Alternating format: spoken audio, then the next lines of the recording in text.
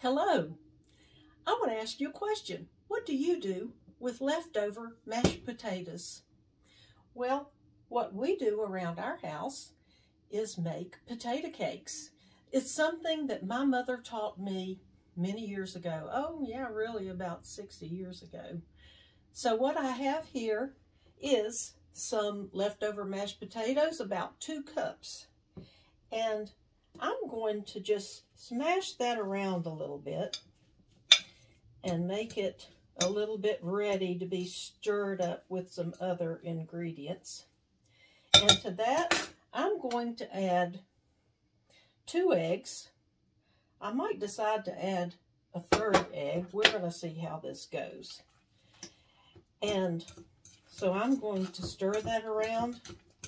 It's really a simple process and something that my family has loved for years. My husband and our sons and other extended family members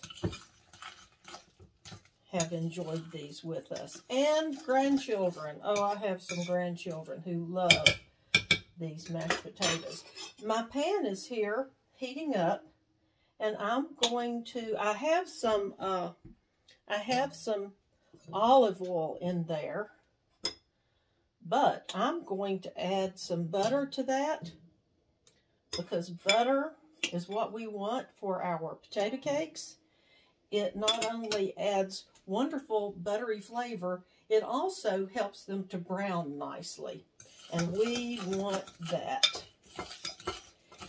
Now to my potato and egg mixture, I'm going to add a little bit of flour. I'm using self-rising flour. That tends to help make the potato cakes a little fluffier because they kind of rise a little bit. Some people will use plain flour, and it helps just to give them body as well. Do you hear my butter sizzling in the pan there? I'm going to turn that down just a little bit till I'm actually ready to put a potato cake in there. Now I have a little dish here, and I'm going to put some flour in that because I'm going to dredge my potatoes in that. Let me spread this butter and oil around a little bit in the pan. It is ready. It is so ready. So I'm going to take a spoonful, about 1/4 of a cup, and lay it right here in my flour. And I'm going to pat it down a little bit, cover it with a little bit more flour, and then pick it up, knock a little bit of the flour off, and now I'm going to put it into my hot butter. And I'm going to repeat that until I have used all my potatoes that I have left over. Unless you want to use some of those potatoes for something else, that's fine. And if you have someone who does not eat wheat, you can just do this exact same thing without the flour. You really can. So, let's continue doing this. If you have something special that you like to do with leftover mashed potatoes, I'd love for you to tell us about it in the comments section of this video. Now I have that first one I put in, I believe is just about ready to turn over. Let's see what happens here. You have to be careful putting these in there. That is hot grease, and you do not want to let your finger touch it. So, you know what? I forgot to put salt and pepper in my mixture, so I'm going to do a little bit now. Now, when I first made the mashed potatoes for Thanksgiving,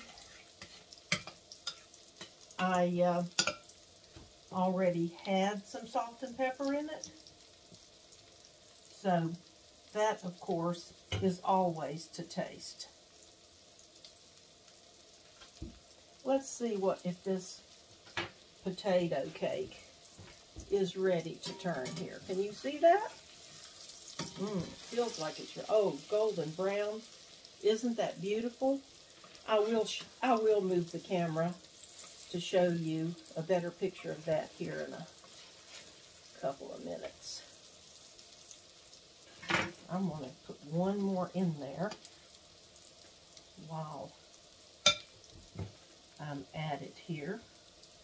Notice I'm not real precise with this, and you certainly don't have to be. It's one of those old-timey things that we like to do, like Mama used to do. And you know, I think that she learned this probably from her aunt who raised her after her mother died when she was 9 years old. Let me let you get a good look of this sizzling in the pan here. How does that look?